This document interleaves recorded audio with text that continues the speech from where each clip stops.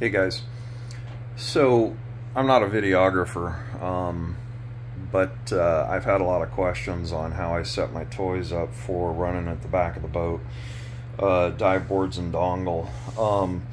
The way I did this was showed to me by an old commercial fisherman, and so I wanted to share it with you. On the dive boards, this is a Yo-Zuri K-type dive board. One thing you're going to want to do is make sure that you protect the edges, because that's going to affect how the board tracks in the water. And if you damage the board, it can have adverse effects on how the lure is going to present in the water.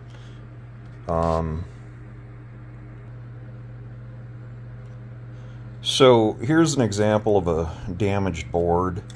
This was damaged because the board got caught up in the prop and chopped a big chunk out of it. Oddly enough, it looked like the dive board was actually tracking fine in the water, but the one thing that I noticed was that that board almost completely stopped producing fish. So I don't have an answer for that other than to say that obviously there was something going on in the water that I think was affecting how the lure was presenting, and the fish were shying away from that board.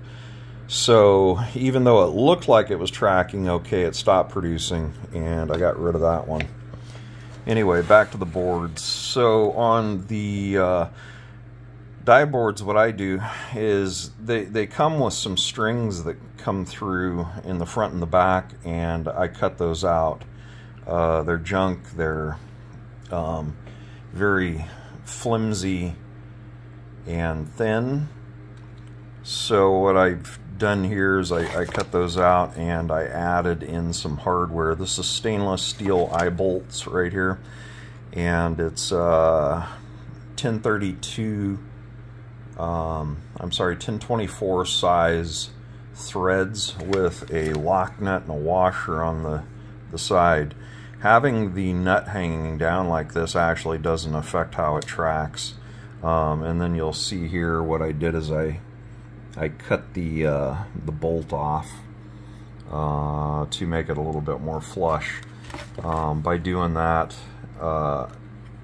it helps with the tracking in the water. And then what I do is I carefully suck the eye bolt down into the board slightly, so that nothing is going to get hung up on that eye bolt where it curves around and touches the shank right down in there. So I just threw a uni knot on there, and then this has 44 feet of 300-pound P cord or tuna cord, and then I run a 10-foot lead on this off the back. So I just have a snap swivel.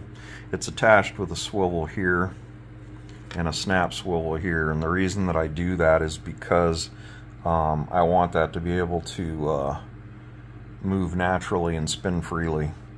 And then on this snap swivel is where I'm running the clone, and I usually run my leaders off my clones at 6 feet. So these have done really well for me.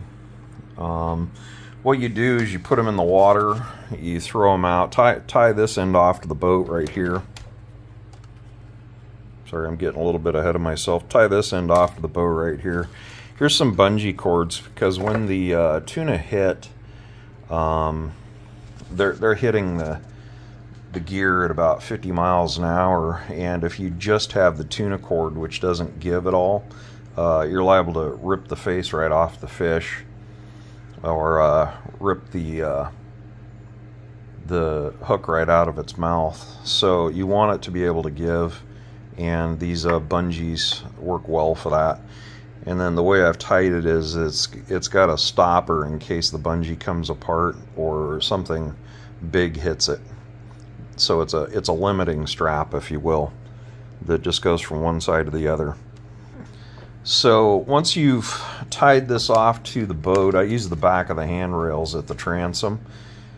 You're gonna unwind your gear, throw it out in the water, and what you need to, it's gonna be upside down, and what you need it to do is to flip right side up, so it's sitting like this. And once it sits like this, if you just give the tuna cord a tug, it sucks that dive board right down, and it'll send it down to whatever depth you've got set based on the length of the tuna cord. And that's how I'm setting my gear up. So once again, I'm just tying a loop over here with a snap swivel, and then I've got, there's the snap swivel, and it is literally that easy. So there's that, and then I run the feed buckets you can get at your local farm store, and that's so that you can tie it off to the handrail, and then as you hand line your gear in, you can just wrap it right into there, and then feed it right back out again. You're just trying to contain your gear to make it a little bit easier to deal with.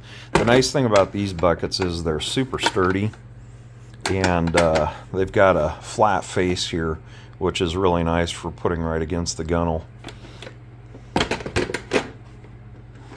Here's the dongle, also made by Yo-Zuri.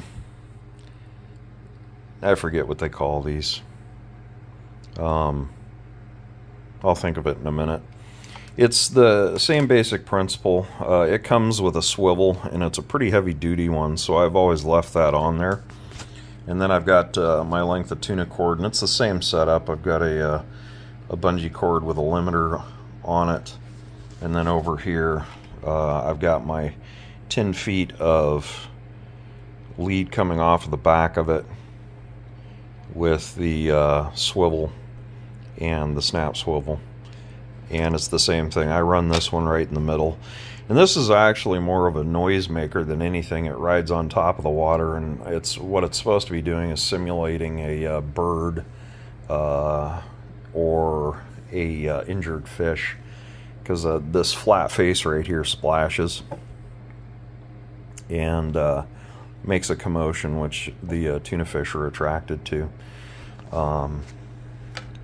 So I run 2 dive boards, one on either corner of the transom, and I run the dongle here right in the middle in the shotgun position, right off of the handrail between the main and the kicker. So it's, yeah, it's a little bit off center towards the port side, but that's okay. And then same bucket setup, and then I've got another bucket with another dive board back in the bedroom there. So there'll be 3 of these small black buckets on the boat, and as we're hand lining fish in, it's really handy to be able to coil the rope into it, I'm sorry, the tuna cord into it, and then quickly feed it back out. Obviously you want to get your gear back out as soon as possible, because if you don't have the gear in the water, you're not fishing. And then when I'm out on the water, what I'll do is I'll do a attachment to this and show you guys what we're doing when we're hand lining stuff in, putting it back out, and how to flip the boards around and deal with those. It can be a little tricky. There's been a few times where the dive board has gotten in close to the water, or to the prop, and there's ways to be able to keep it out of the prop. Unfortunately, one of my crew wasn't paying attention and let the prop suck it right in, which it will do. The prop is generating a suction, obviously, so that's something you got to be careful of. So there's how I'm setting my gear up.